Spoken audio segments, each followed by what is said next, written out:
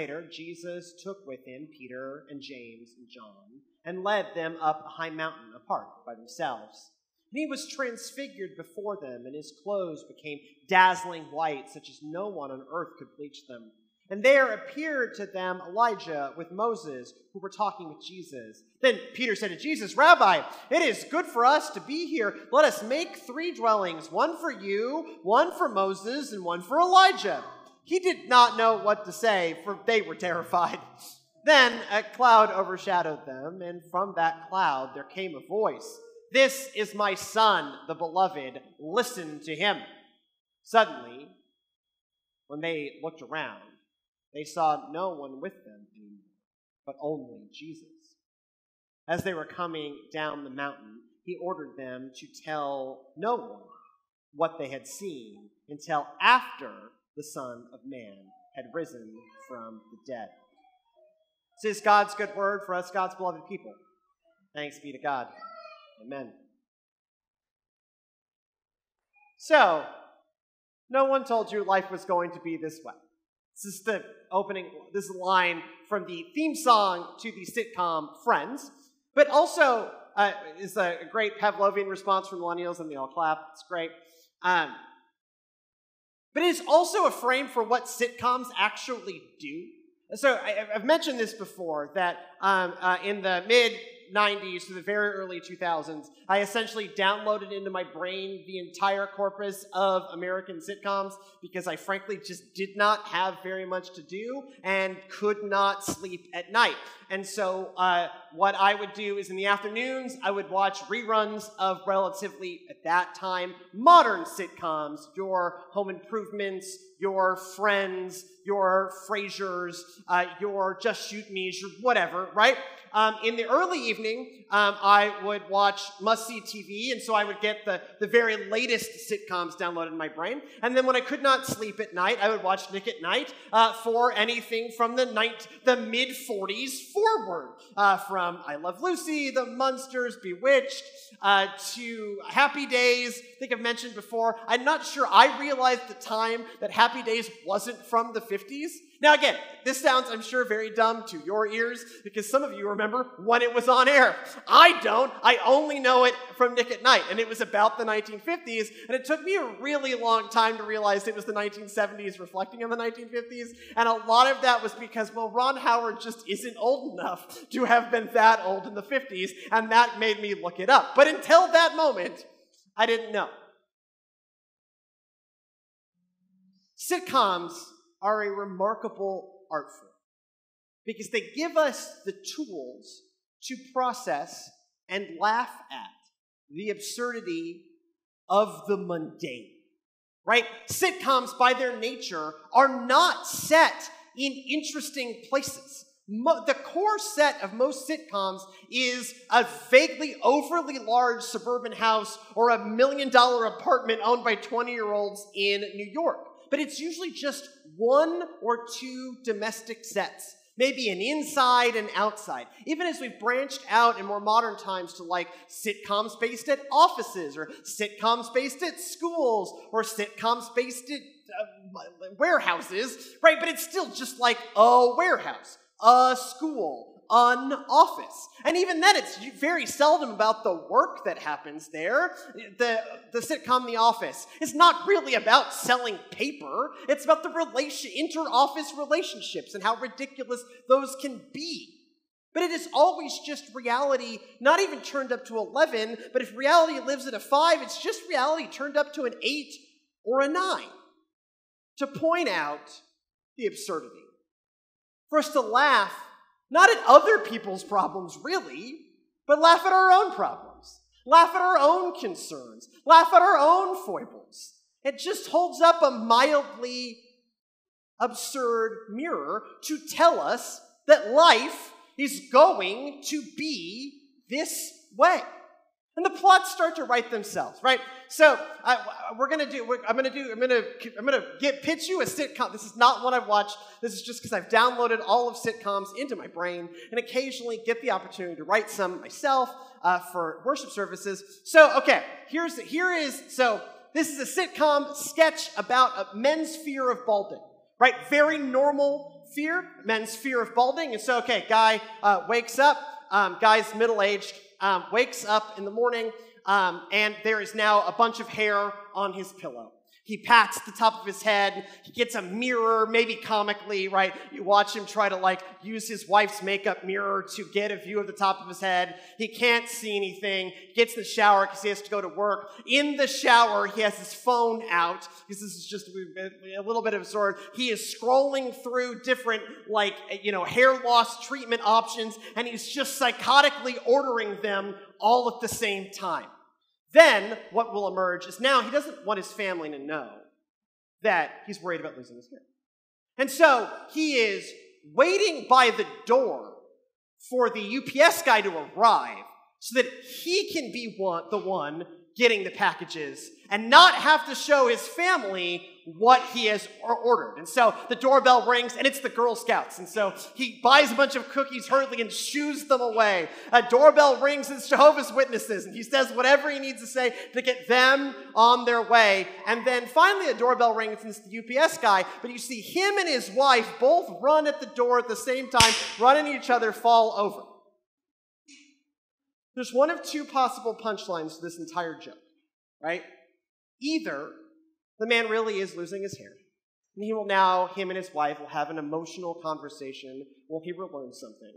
Or the better punchline is it's his wife's hair, and she's the one losing her hair, and she also ordered the same things that he does, and now they have a lifetime supply of hair loss treatment because they're both losing their hair. Right? Other than it taken to a 6 or a 7, or maybe a 9, these are very real human problems. People worry about these things. I know what it is, not about losing my hair, but about a thing that I've broken in the house that now I need to fix, and sitting and waiting for the UPS guy to arrive so I can sprint to the door and fix the thing that I've definitely broken. They give us these tools to process our own lives. They give us the tools so that we will know that life will indeed be this way. A plot line I've never forgotten from Home Improvement, right? The guy has to vacuum the house. He hates vacuuming. His wife usually does the vacuuming because it's sitcoms. And so he wants to now improve the vacuum so that it goes faster. And so he's the toolman Taylor, and so he takes the tool out of the shed and he upgrades it. And the punchline of this one is now the vacuum now has power suck mode that is so strong it's now just like pulling the furniture and the children and everyone's flying into the vortex. But it starts with the very real problem of vacuuming is just annoying and is just slow, and any technology that will make it go faster, any one of us would welcome. Again, these are real life things. Just taken to a 7, 8, or 9. I think the Transfiguration isn't funny, perhaps. But if we read it the right way, is telegraphing to us that life is going to be this way. And that we should perhaps let go of our expectations of what we think life and the Lord and everything else in between is going to look like. I think the way we normally talk about the Transfiguration isn't wrong, it just misses one of the points the Transfiguration is trying to show us. Right? This is certainly an incredible image of the grandeur of God, right? We're up a mountaintop, and so already we're in this kind of liminal, abnormal, beautiful space, and we see Jesus transfigured. In modern parlance, Jesus gets a glow up, right? And so he's before modern bleach, getting anything white was really difficult. And so that you hear this in this, that no one on earth could bleach. Yeah, because bleach back then was terrible. And so he is just gleaming white. Everything's beautiful. And then you get the all-star cast returning from the Old Testament. You get Elijah and you get Moses, this great exclamation point that, Moses was cool and Elijah was awesome, but Jesus is even more important than these guys, because here he is amongst their company, the most august company of Old Testament figures, and God pipes up and says, "This is my son, the beloved, listen to him." And I love Peter in this moment. And Mark, who seldom gives us details, even gives us a little bit of characterization for Peter, picking up in verse 5. Then Peter said to Jesus, "Rabbi, it is good for us to be here. Let us make 3 dwellings, one for you, one for Moses, and one for Elijah." Verse 6 says, he did not know what to say, for they were terrified. It's just like he's just saying stuff, right? He loses all control over his mouth, and he just feels like he needs to say something. It's like, let's build a retreat center. Because he wants to stay in this moment. Right? And who wouldn't? Right?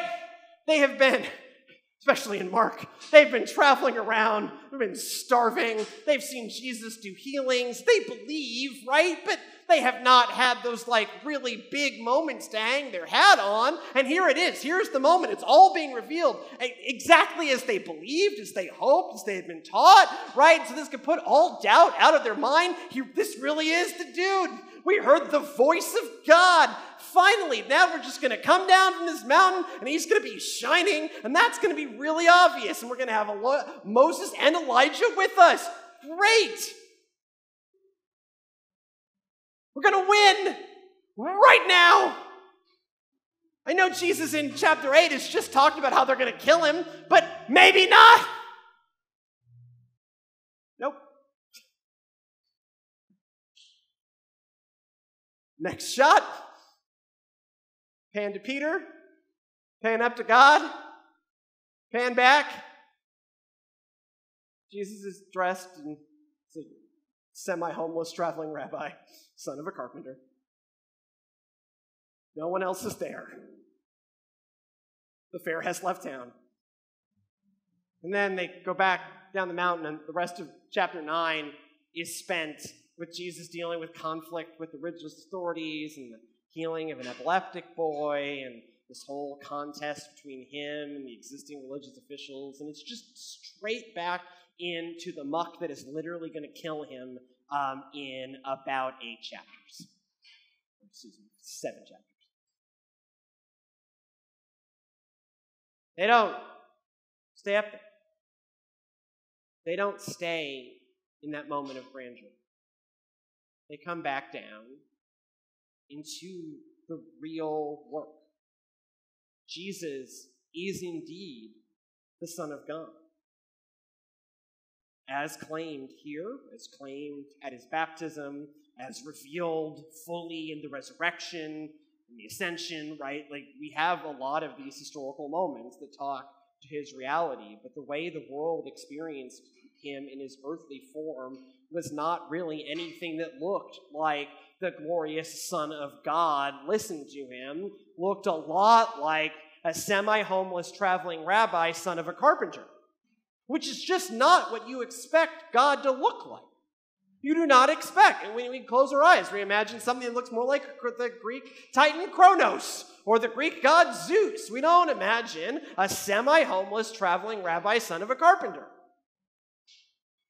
But even after his major glow-up, he goes back to being a semi-homeless traveling rabbi, son of a carpenter, deeply enmeshed in this horrific religious conflict and the, real problems of life. Can you imagine having an epileptic kid in a world where you don't even know what epilepsy is, much less have any concept of what to do with it? It's just sometimes your kid just fundamentally falls apart. That's terrifying as a parent, as a grandparent, as anyone connected to the life of a child. And that's what Jesus goes back to do. He doesn't live up on the Peter's impromptu retreat center, which was basically, the word there essentially comes down to tabernacle. Peter wants this to be like what they did with the Ark of the Covenant before it got installed in the temple, right? We're going to build an ark. We're going to build a tabernacle for you and Elijah and Moses, and we're just going to have this we can have this traveling, the tabernacle can travel along, and we can show people that just like the thing in the temple, but this is better, because this is literal Moses and literal Elijah and literal God. It's amazing. Nope. Straight back to semi-homeless traveling rabbi, son of a carpenter, treating a kid for epilepsy, fighting with the religious authorities who should know 100% who he is. It's the point of Matthew's birth narrative, right? Is that, as we've talked about a few weeks back, that, these Zoroastrian priests get it, and the temple hierarchy, oh no, they get it, and then Herod tries to kill him. Right? That same conflict now carried forward midway through Jesus' journey. It's catching up with it. And I don't want to at any point take away the grandeur of God. But I want to give us the tools for when things don't feel all that grand. I want us to know that someone did indeed tell us that life was going to be this way. We just don't talk about it. A lot of the Bible, a lot of the New Testament boils down to it's not going to look like we're winning,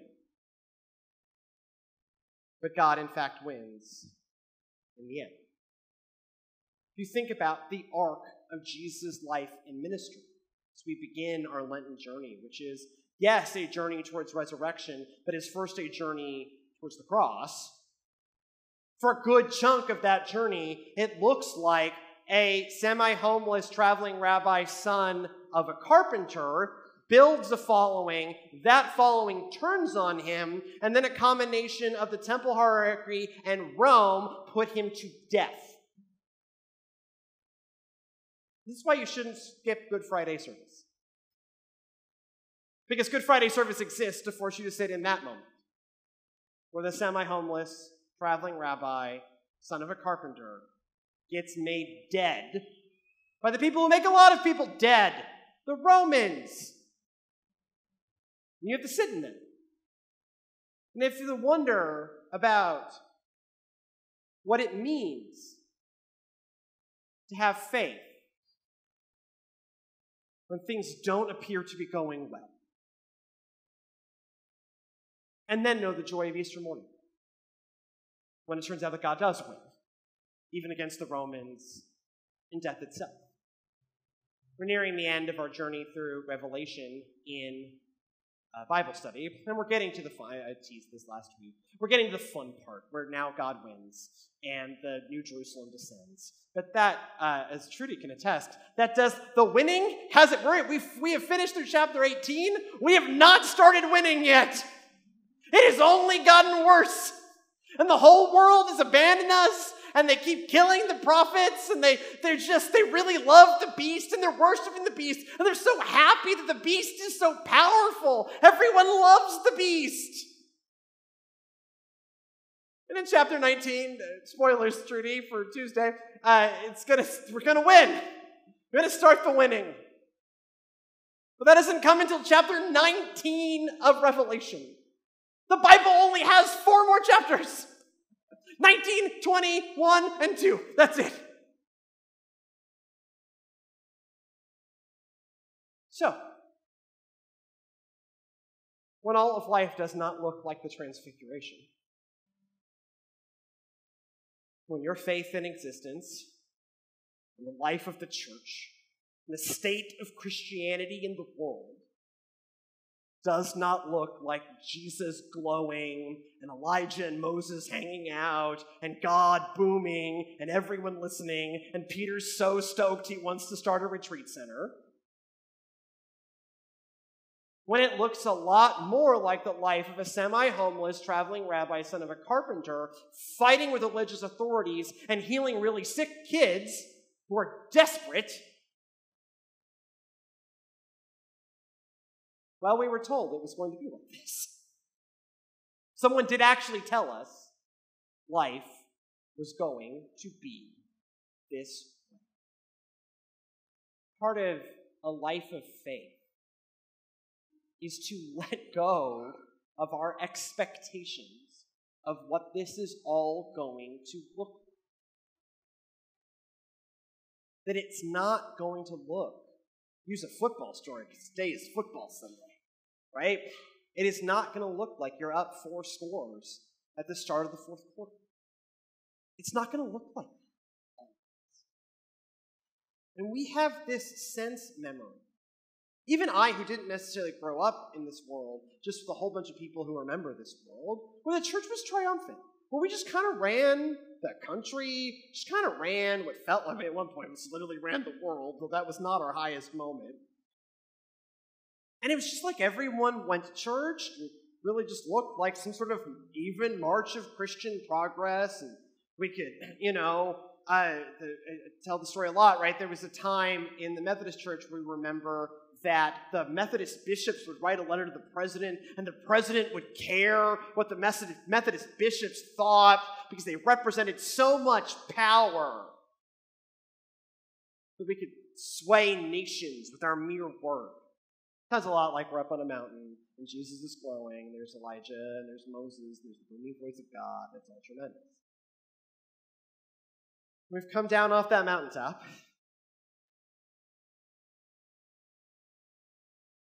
And we look around and we go, where is God? It's all gone wrong. Oh my God. It's all falling apart. Oh my God. The church is dying. Either the local church, the global church, the denomination. Somebody's dying. What are we going to do?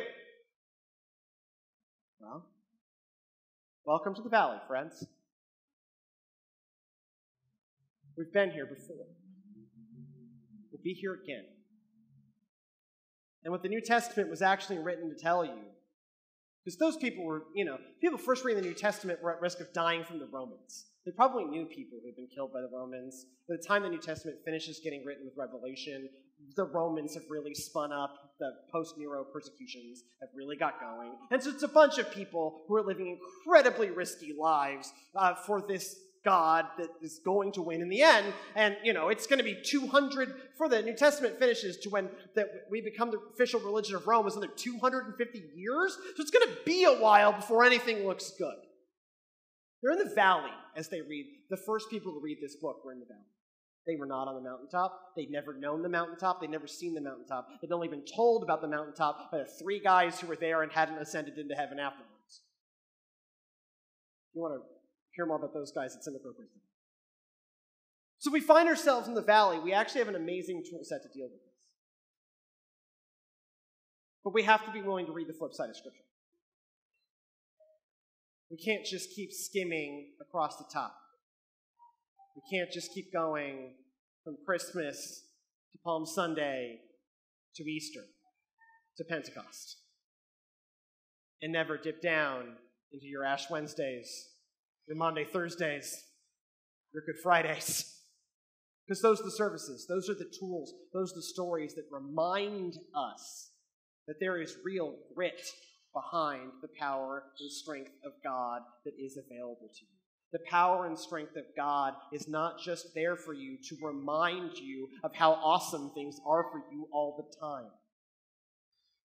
The power and grit and strength of God exists for you even more so in the valley, to keep your eyes on Jesus.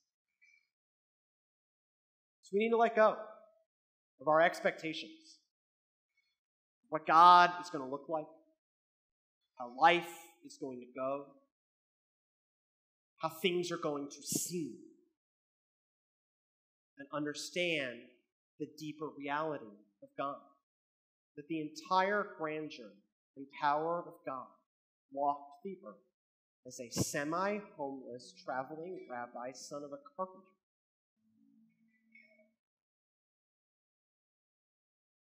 And that shouldn't surprise us, that we find God in the valleys, because he walked in the valleys with us and for us. Life will be like this sometimes. Maybe your life's on a mountaintop. And if so, praise God. But if your life is in a valley, or you feel like the church is in the valley, or you feel like Christianity is in a valley, don't worry. We're ready. We have the tools. We will make use of them. Life will be this way sometimes. God is still God. Christ is still Christ. The Spirit is still here. Faith is understanding it, even when it is not obvious. Let us pray. Gracious living God, we give you thanks that no matter how things appear, you win. You're here. You're with us. We have your strength, your power, and your grace. We give you thanks that you, the glorious creator of the universe, walks in the muck and the mire with us.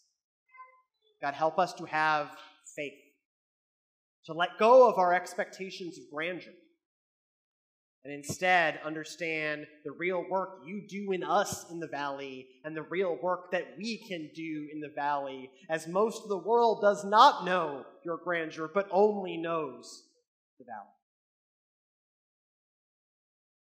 May we find this empowering and inspiring, rather than mildly depressing. Life will be like this sometimes. You win in the end. May we be a part of that victory. In Jesus' most holy name we pray. Amen.